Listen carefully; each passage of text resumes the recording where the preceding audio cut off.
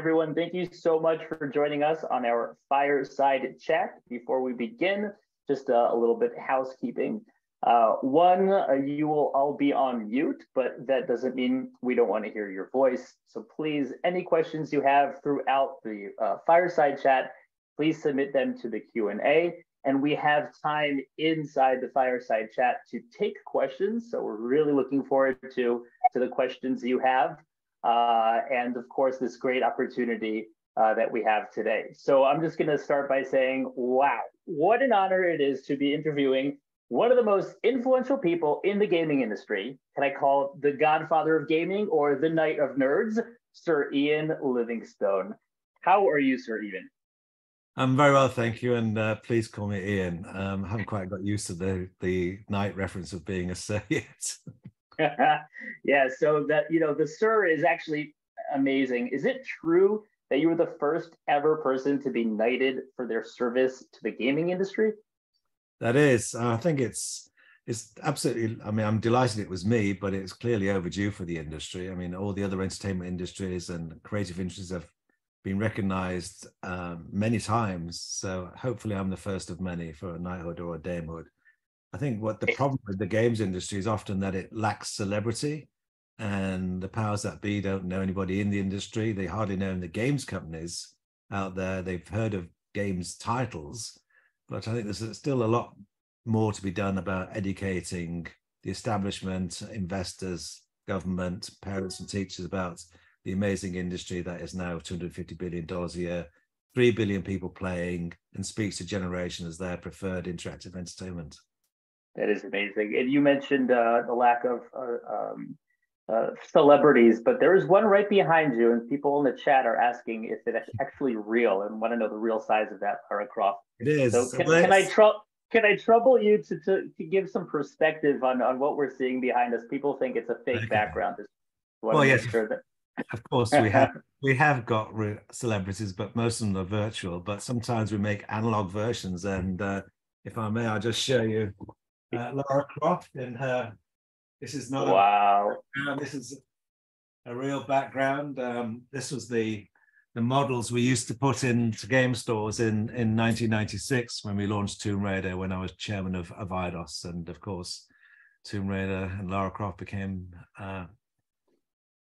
not just a game but a brand that survived the test of time and become a franchise like James Bond in cinema, and long may it continue. Of course, I'm no longer associated with Lara Croft, so I can only watch on almost like a proud father of seeing how she fares in this day and age.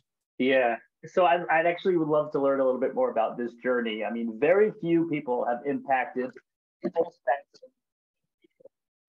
industry from analog to digital and beyond. Without spoiling your book, Dice Men, can you tell us a little bit about your journey from living in a van, is that true, to founding a $4 billion company to where you are today at founding Hero Capital? Yes, well, I guess, I mean, you could say I kind of joined the games industry not long after chess was invented. It seems so long ago. I started a company called Games Workshop in 1975 with two old school friends, Steve Jackson and John Peake. And we were passionate games players, and we wanted to somehow turn our hobby of playing games into some sort of community-based games company. One of the founders, John, was a pretty good craftsman, and he would make wooden games, which I'd go and sell to games shops and department stores, and Steve would do the administration. But that really wasn't where we wanted the company to go. So we published a little fanzine called Owl and Weasel and sent it out to everybody we knew in games.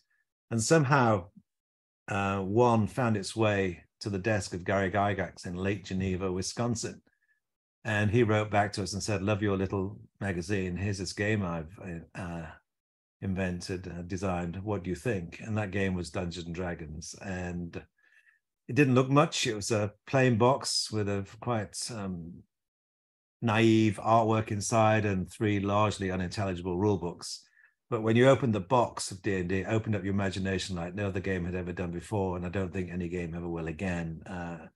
This is more of a designer game kit. It's a a role-playing game in which one person designs a labyrinth of rooms and passageways and populates them with monsters and treasure and acts as the dungeon master, and the others role play as characters as wizards and heroes and clerics and go on these fantastic journeys of the mind, effectively theatre on the fly. So we played it, became immediately obsessed. We ordered 6 copies, and on the back of that order, we got an exclusive 3-year distribution agreement for the whole of Europe, because Gary was also operating out of a flat in Lake Geneva. So it was a very start of the games industry as such. And we had to make it up as we went along. And we end up selling Dungeons and Dragons out of our flat, and decided the next following year, just Steve and I, by which time John had left the company, he didn't want to be involved with role-playing games, even enjoy traditional games much more.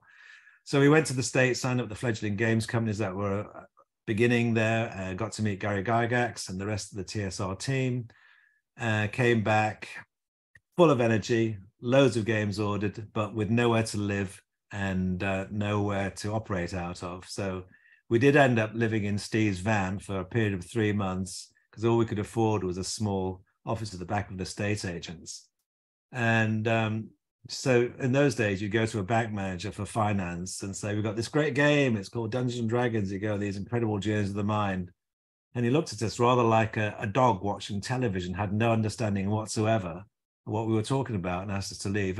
But in his defense, we probably weren't what we call investor ready. We hadn't prepared any financial statements or have any investment decks. And nevertheless, we were living the dream, and we opened our first store in 1978 and added White Dwarf magazines, so did our miniatures. And then we also began to write fighting fantasy game books. These were interactive books, analog hypertext, branching narrative, but with a game system attached, quite different to Choose Your Adventure books, which have no game system. And they were super popular at the time. They sold some 20 million copies, translated into 35 languages. But it was reaching a point where we were running Games Workshop during the day, which was now expanding with more shops, more games, and of course the publication of Warhammer, and also writing Final Fantasy game books at night. And there was a point where we had to end up handing over the reins of the business to a managing director, Brian Ansell, who was running Citadel Miniatures at the time.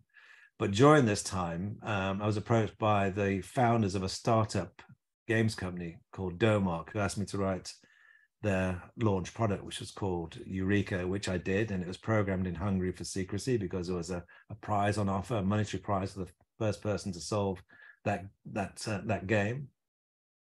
And I joined Domark when we sold out to an management buyout in 1991, when we sold Games Workshop. And of course, we watched on as Games Workshop subsequently floated and became, as you say, a £3 billion stroke $4 billion market cap company listed on the London Stock Exchange. But I jumped ship into the digital world, joined Domark probably at the worst time, when the 16-bit market was about to fall off the edge of a cliff. And we decided to put 4 companies together. I was appointed executive chairman of Newco, which was listed on the stock exchange. And that company is called Eidos Interactive. And of course, Eidos, most famously known for launching Lara Croft Tomb Raider, which we'd acquired in the early March 1996. So my journey then went on to being a global publisher of mainly AAA games, on a UK publicly listed company, and I left the company when it was acquired by Square Enix in Japan. Became an angel investor, had some great successes in mobile with companies like Playdemic, who created Golf Clash, and also Mediatonic, who created Fall Guys. But also was appointed chairman of Sumo Group, which we ended up exiting to Tencent last year for $1.3 billion. And during this whole through process, I moved almost from a kind of an entrepreneur designer to an investor, and last, of course, but not least, becoming a co-founder of Hero Capital, which is a UK venture capital company, now raising our second fund, the first fund of £115 million being fully deployed into 22 games and technology related game companies, and really enjoying that side because I get to put my finger now in everybody else's pie and hopefully add a lot of value, leveraging 47 years of pattern recognition to help them realize their dreams in the same way we did all those years ago with Workshop and Eidos and Sumo. Yeah, it's amazing, and more amazing how you're able to sum up your life in just a few minutes. But of course, each thing is a huge feat and an amazing accomplishment. And just going off of where you are right now at Hero Capital, can you tell us what are some of the trends that interest you the most? Well, the wonderful thing about the games industry is that every new technology that comes along is additive to the opportunity. In the early days, it was pretty basic PCs and simple consoles, and then Facebook became a platform. Then, of course, smartphones became an incredible platform, representing 50% of global revenues. We've seen how AR, VR, esports have all come along and had an enormous impact. And of course, now everyone's talking about the metaverse and beyond. And what we look for, of course, is innovation. We look for teams. I always look for those teams where the creative person has on equal footing with the managing director, for want of a better expression. They enable each other to be incredible, whether it's games or technology. So we're looking for intellectual property, we're looking for technology, we're looking for understanding of business models, the way the games industry has moved from a premium product, price product in a physical box, navigating the supply chain to get it into a retail shop to ultimately reach a consumer, to now to a point where its games are often free at the point of delivery, serving a global audience on whatever digital platform it's being served on, whether it's smartphones, digital consoles, PCs, being able to monetize global audiences through data, improve the monetization, improve the playability, improve the experience, and games as a service now giving the opportunity to run games for perhaps a decade or more. For example, Clash of Clans, Candy Crush Saga, and other games. So what we look for is a combination of a great team, great technology, of course, great games when it comes to games play, but it's recognizing the strength of the team and their ability to execute and their understanding of business models, market opportunity, total addressable markets, and have a unique, or pretty much unique proposition that might have been done before, but hadn't been done well before. So there's no kind of hard and fast rule, but this is a people business, particularly in the games industry, and you have to get on with people. So it's from a hero point of view, it's a partnership relationship. We're totally allied with whoever we invest in, because their success is our success. So we don't just provide money, we provide expertise in various modes of the depth of some of the people in our team. Yeah, it's amazing. And just curious about also the expansion of games out into even the industry of TV and movies, looking at Lara Croft there in the background again, Tomb Raider becoming a movie itself, and so many hits today also becoming movies. I'm just curious if that's part of the expansion of not just of a game, but also a franchise that people look for in narratives and good stories in these games today.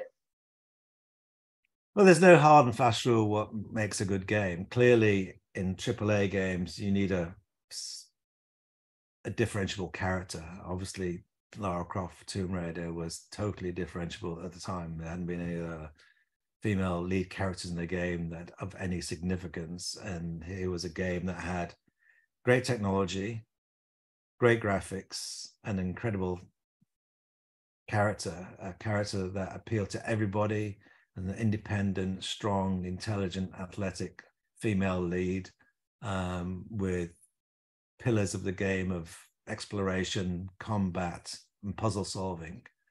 And it was incredible at the time just to see the difference that game made to the gaming landscape, because most of the games at that time were 2D side-scrolling games. And here's one of the first games with a 3D character moving into the 3D world. And and it was way beyond other games at the time. And again, it just kind of shows the importance of technology. I mean, people say to me, what are the three most important things about a game? I will always say gameplay, gameplay, gameplay. Technology and graphics are absolutely crucial, but they play a supporting and enabling role for the gameplay experience for the consumer. So another part of Heroes' remit is to look at technology platforms and digital services and technology to boost production. I mean, clearly that's one of the reasons we decided Incredible, because advances in compute power, who's going to say no to that? Yeah, definitely. And especially in a time now, I think, the word crunch is maybe a dirty word in the industry, but I think the entire world is feeling the crunch at the moment. And I think even more so productivity, like you mentioned, like Incredible, being able to maximize the most compute power, making the best out of your existing IP, which also your talented people, in times even when it's hard to hire more people, to be able to really put something that you can measure productivity with and boost productivity is, I think we all agree, would be definitely something that everyone is looking for. And as yourself at Hero Capital, looking into investments as you did with Incredible.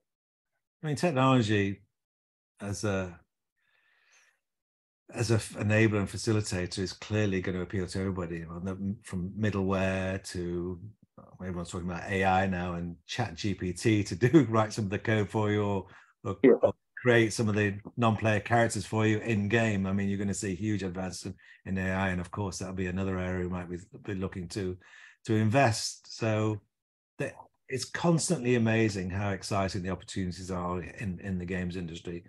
Always come with challenges, but always the opportunities are more than big enough to want you to do it. Yeah, definitely. So I do see the questions coming in, and I want to make sure that we have time for the questions, because that was our promise to our attendees. So let's jump into that. I'll read off a couple of ones that I have here, and then we'll wrap it up with the rest of our program. So the first one we have is, what is your favorite game? My favorite game, I mean, a bit like saying what's my favorite child, and I've got 4. I mean, it depends also whether you want to play a video game or a board game. So for video, let's do one of each. Okay, so I guess it has to be what I play the most. Now, I have to kind of caveat this with, you want to play a single player game, multiplayer game? Do you want to play locally? Do you want to play online? The person who asked the question didn't specify, so it's up to you. Yeah. So what I must say, of course, is that at my age, my reflexes are not what they were, and therefore any game that involves manual dexterity at speed is really an out for me. I'm going to last 5 minutes, if that, in Fortnite. I'm going to lose 10-0 at FIFA. So there's absolutely no point in me playing those. So the games I have to play are strategy games. So my go-to games are like Civilization. I guess that's my one for that, my go-to game.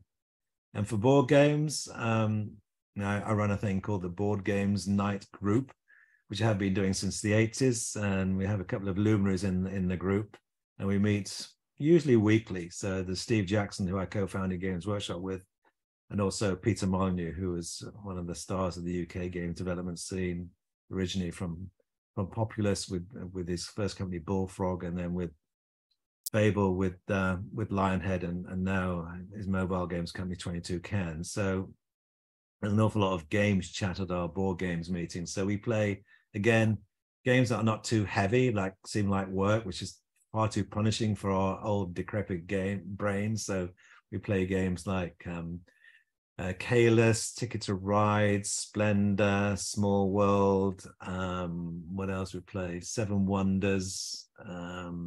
That kind of mid-tier board game where there's lots of interaction, a lot of chance to do deals, and absolutely renege on those deals and stab each other in the back. And then I do a newsletter at the end of the week, and we keep points for the games and send it out. And at the end of the year, the winner gets the cup to hold high and kind of berate everybody else. That's nice. I'm not gonna ask what the loser has to do, but we'll go we'll go on to the next question we have here. Actually, what do investors are mostly looking for when we are raising our Series A, in contrast to when we raised our seed round? Well, C round often, of course, is not a punt, but it's generally usually an idea that has traction. And as I said earlier, I'm looking for a team. The case in point here, I think, is with an angel investor with Playdemic and Mediatonic. Both had a senior leadership team with the creative director and the managing director on an equal basis. And it's no surprise that Playdemic created Golf Clash. The company was sold to Electronic Arts. It was sold initially to Warner Bros. And then they exited to EA for $1.3 billion. And the same with Mediatonic, with Paul Bailey and David Bailey and Paul Croft, ultimately creating Fall Guys, which was again sold to Epic for some $600 or $700 million not that long ago. And again, it's that incredible, well-motivated leadership team that knows what it's doing. They know how to attract the right talent. They know how to raise finance to give them the runway to be able to execute and release a game when it's ready, rather than thinking, oh, we're running out of cash, we better launch it soon. You know, the market is too competitive now for rushed out games to succeed. Their understanding of intellectual property and being able to retain that IP ownership, they understand business models, they understand the market. They've got some skin in the game. You know, we like to invest in companies that have already had a bit of pain. I hark back to my days in the van. You know, we invest a lot of pain, and all our little money we had, we put into that business to show that we are fully committed and investing alongside anyone who wants to invest in us. We have to prove that we're willing to do it ourselves. It's very easy to spend other people's money if you haven't invested yourself. And really an ability to attract, retain and monetize audiences at scale, and making sure technology does not fall over when companies try to scale, and being able to attract the right talent. And that kind of holds true for Series A, apart from, of course, you're looking for now post-revenue rather than pre-revenue opportunities, and some growth, some solid metrics where you can do understand more clearly the value of the company in terms of multiples of revenue, and then helping to form strategic alliances, because now they have something of real value that has potential to scale. So it's just a more sophisticated approach to due diligence and analysis of the opportunity. But clearly the data should make that decision easier, because it's a trading company effectively. Yeah, thank you for that. Next question: what makes a great game? Is there anything more than you said gameplay? Well, clearly gameplay, but when when we arrive in this world, we interact, we learn through play. Play gives us kind of helps define us of who we are as human beings, and I think you have to tap into that emotional link to gameplay. I mean, I don't want to get too kind of high and mighty about Maslow's theory, hierarchy of needs, but that emotional needs of your life's basic needs, and then the emotional needs, and then the things that drive us, like crafting and warmth and heat and having customization to display who we are as individuals. So there has to be community. You have to play with friends, because that's when you have a shared experience, that experience is always heightened. And so I'm looking for persistent worlds, avatars, because that speaks to identity, community around worlds that are being created, and then the crafting, the user-generated content.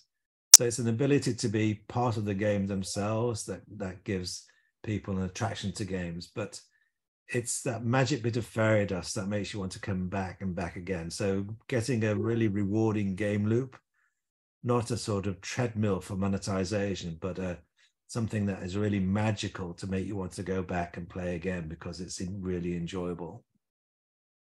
Amazing. We have a question here about, it's a humbling question. After making it big, does it bring more complexity and responsibility to decision-making and business approaches in general? Is that from my point of view or from their point of view? I guess either way, let's try from your point of view. Well, when you're investing large amounts of money or having money invested you in large amounts, clearly you have a responsibility to do not just what's right, but what's best. And when we invest in companies, it shouldn't be people thinking, oh, we've got some money in the company now, we can all go out and buy Ferraris, because that's not profit, that's just capital injection. You can only get assessed once you start seeing the revenue come in and see how you're really performing. Capital is not profit. It's gives you opportunity to make profit. So there is a great responsibility to act very responsibly and to do the right thing. Yeah. All right, going back to your friend Laura back there, there have been questions about what was your role in the start of the Lara Croft Tomb Raider phenomenon? Mine was really related to discovery. I mean, a lot of people claim to have created Lara Croft. It was actually a 2D artist called Toby Gard, who works at Core Design in Derby in the UK. And after we'd floated Eidos in October 1995, we had the opportunity to buy the only other publicly listed company in the space, which was called Centergold. Centergold was a company that was publishing a lot of US games in the UK under the US Gold label. But they also had their own company-owned studios, which I was tasked really to go and evaluate when we were looking to buy them. So I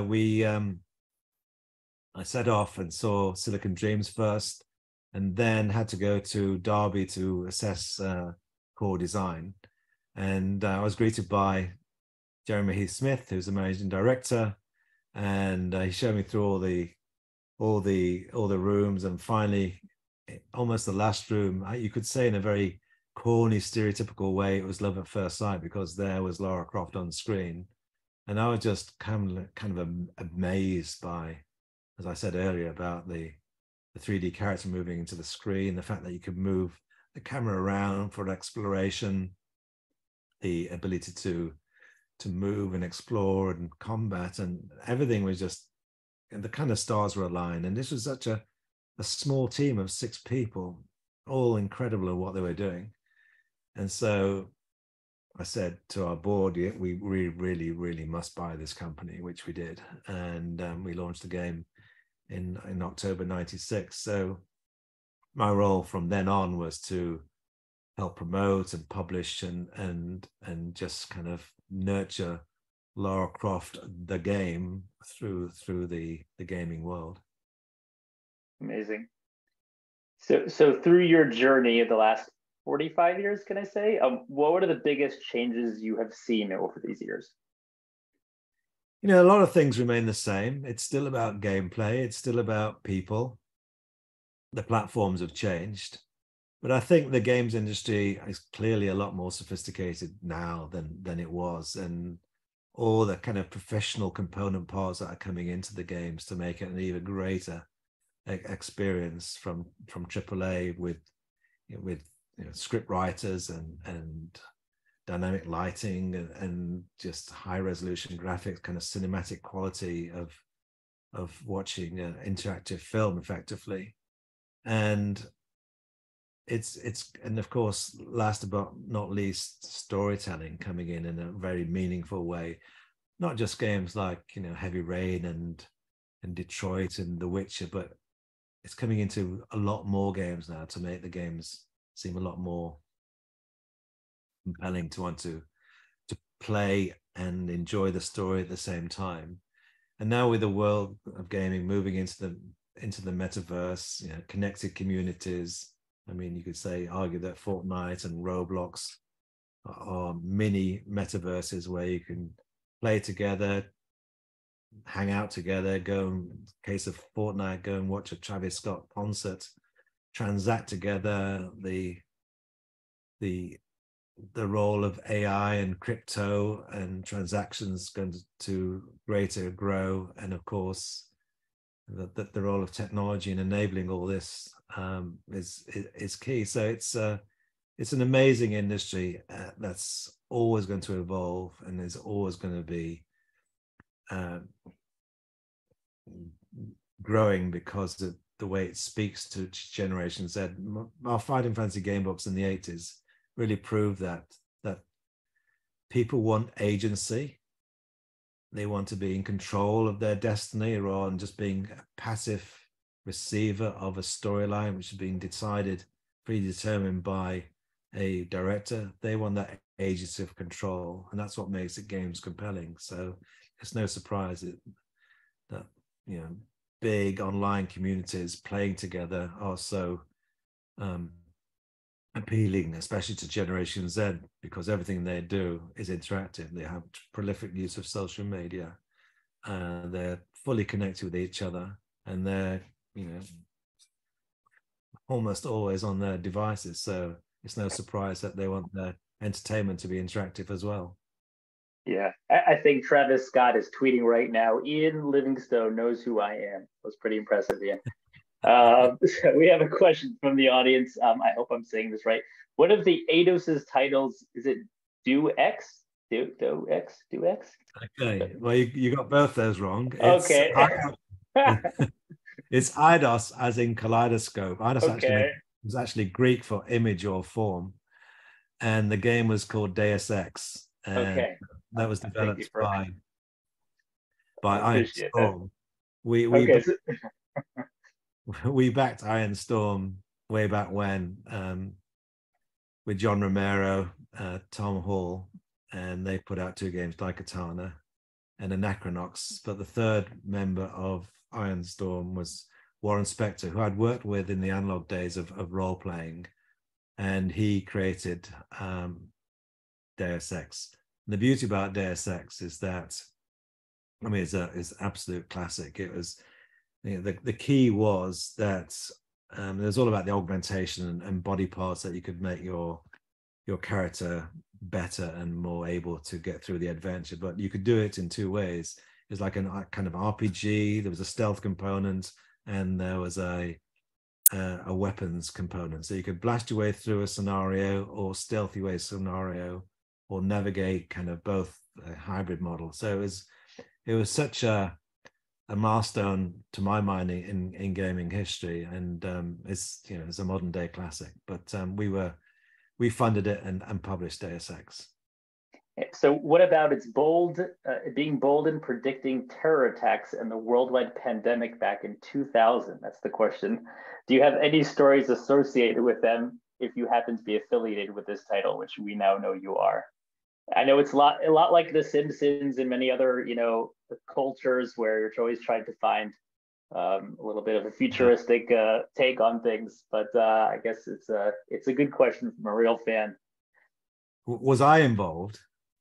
Yeah, and again, the idea of the bold predictions of what the world would look like back then in 2000. Yeah, well, I made a bold prediction in the 1981 edition of White Dwarf as the editorial about connected worlds with digital avatars, and imagine this world where you could be. I wouldn't claim to calling it the metaverse, but I imagine back in those days of this connected digital avatars enjoying as gamers came together in digital worlds. So yeah, I think it's games and science fiction books allow us to dream and predict the future, which is good.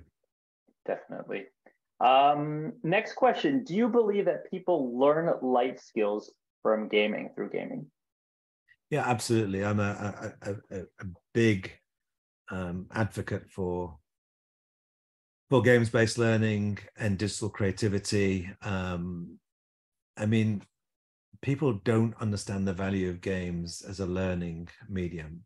If you park your prejudice against one or two titles that children shouldn't be playing anyway, and think cognitively what's happening when you're playing a game, games require you to problem solve. You can't get through a game without solving problems. You learn intuitively.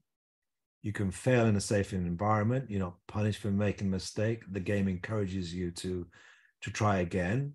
And we all learn at different speeds, but in a game, everyone can become a winner. It's not like an exam where on a day you get it right and you're judged as able. If you get it wrong, you're judged as less able. And you have that fear of failure early on in life, which is no motivation for anyone, I would argue. But in the game, it allows everyone to be successful. And games really enable creativity. A child playing Minecraft, digital Lego, building these 3D architectural worlds, sharing them with their friends, can learn by applying the heat of a furnace to silica sand. They can create glass, and they can put that glass and put it in their environment. And they won't forget that, because that's learning by doing, albeit digital learning by doing. They're still doing it themselves. They're not learning it from a broadcast model of a teacher in one ear and out the next ear. It's because it's that applied learning is so important that games are a contextual hub for learning. And games like Roller Coaster Tycoon, you're learning about the physics of building the rides, the economy of pricing those rides, the staffing levels, learn to run those rides. Effectively a management simulation. So there are so many component parts about a cross-curricular, multidisciplinary learning that you get through games. I'm a big fan, and I think the world is really just now beginning to understand that learning can be enjoyable. Yeah, and you're not just a big fan. It's true that you have a school that is focused on digital creativity. Can you tell us more about that? Yes, it's called the Livingstone Academy Bournemouth. It's on the south coast here in the UK. I 10 years ago helped convince the government to put coding on the curriculum. We changed the ICT curriculum to computing. We wrote a review called the Next Gen Review, and saying that largely that kids were being bored to death with Word, PowerPoints, and Excel using other people's software, given no insight how to create their own software, and that computer science is an essential discipline if they want to be kind of authentic citizens of the 21st century world. They need to know how to code, or at least know how code works if they don't want to learn to code themselves. So that was our number one recommendation. And somebody, when we actually got it through, said to me, well, you better have a school then to show as a flagship to the world what this is all about. And that's like a red rag to the bull to me. So I took up that challenge, but realized I was no good at running schools. So I teamed up with the Academies Trust, who already had 12 schools, and their next school was the Livingstone Academy. It's been open for 2 years now, and it's doing really, really well in a very disadvantaged area. It's a state school. It's funded by central government. It's on a non-discretionary basis. It's all to do with proximity to the school, whether you want to attend there or not. And next year we have another 150 places for year 7. We've already had some nearly 700 people apply. So so far so good. We're trying to make digital entrepreneurs, make them work ready and world ready for this world that's being transformed on a daily basis by technology. That's amazing. We have another question. As a fiction author, do you have any connections with Terry Pratchett? Well, very loosely. I did meet him once before he sadly passed away, but I have worked with Rihanna Pratchett, his daughter.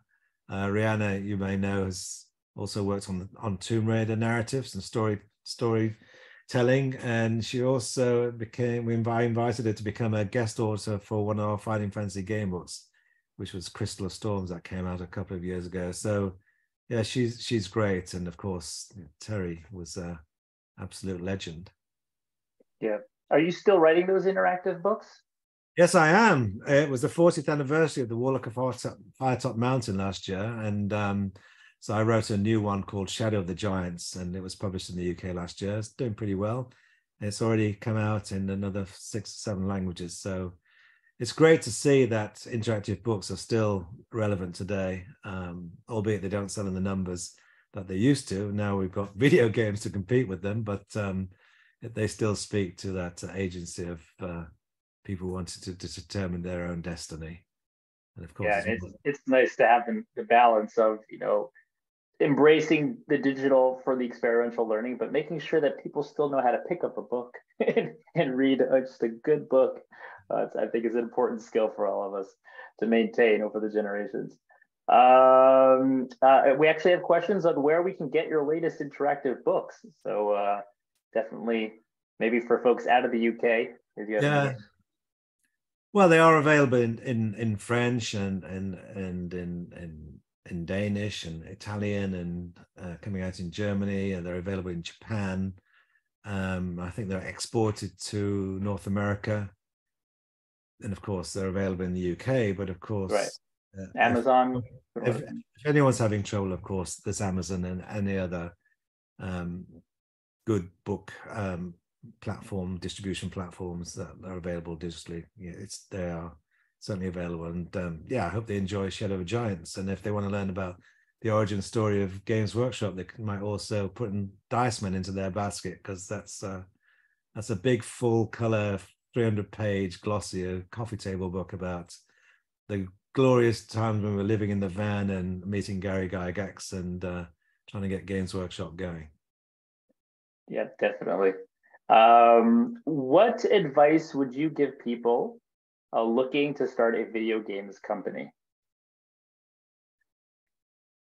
Hopefully they will have learned their craft on other people's dime effectively. So if they've had some previous experience working in somebody else's studio and have a kind of a specialist superpower, whether it's graphics, games design, technology, monetization, data, whatever it is, they must have a skill set that speaks to the opportunity, because it's a very competitive landscape.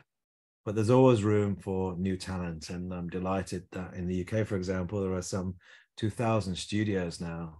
A lot of those are micro studios, people doing it in their spare time, bootstrapping their endeavors, but at least they're doing it and they're learning their craft, and hopefully they can go on to do great things and build hit franchises.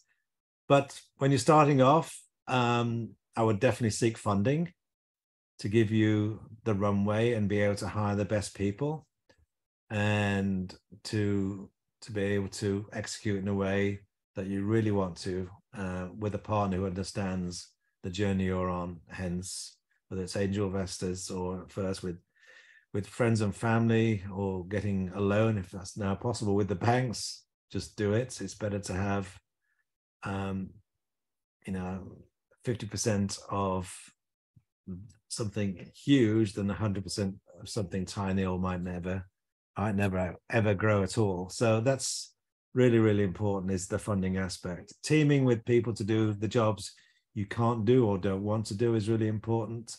Being able to fail fast and see that failure is just success, work in progress. You should not be afraid to fail. You must really enjoy what you do, because I think making games is a passion project. People come from outside the industry and say, oh, this looks like a great industry, I'm going to start making games. Unless they've got it and know it and been it and eaten it and drunk it, likely is they're going to fail. So it's being immersed in the opportunity, show that passion, have the right skills, tools, funding, and the right people. And you could, hopefully, if you have a right idea, have a fair chance of being successful. Amazing. Going on the idea of passion, we have a question here about, do you believe in the indie development sector where one man can develop a game of passion on his own? I absolutely do believe that. I mean, it's been shown many times how one-person companies have done amazing things. We all remember Notch Pearson, who created Minecraft. He did that on his own originally. Obviously, he built his company, and right up to modern times, Yeah, Human Fall Flat sold 40 million units, developed by one person from Lithuania, whose name I've temporarily forgotten. I think it's Tim something or other. I can't remember now. But of course, innovation, creativity, new ideas comes from the indie landscape. The corporate studios make amazing games, but usually less innovative than, and because they're more risk conscious than all the exciting stuff that's coming out the indie space. But the most important thing, the most exciting thing is that there's room for everybody to be successful. One does not displace the other. It's the way YouTube sits alongside Hollywood. There's no reason to be competitive. The market is big enough now for everybody to be successful, whether you're an indie, medium-sized company, or huge studio, so 100, 200 people plus. Amazing. Final question, and ask respectively, will you ever retire? In a word, no. I've been making games being in the game industry for some 47 years.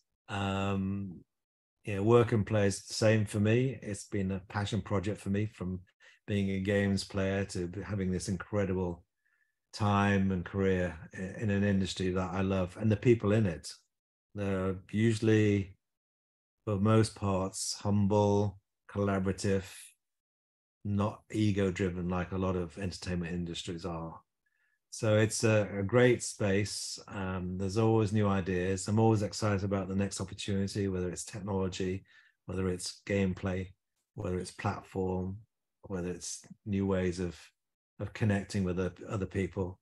It's an amazing industry, and I include board games and video games in that sentence. There's what about escape rooms? I never get out of it. Yeah. You're still in your escape room. It's for me, it's the best industry in the world, and what else am I going to do?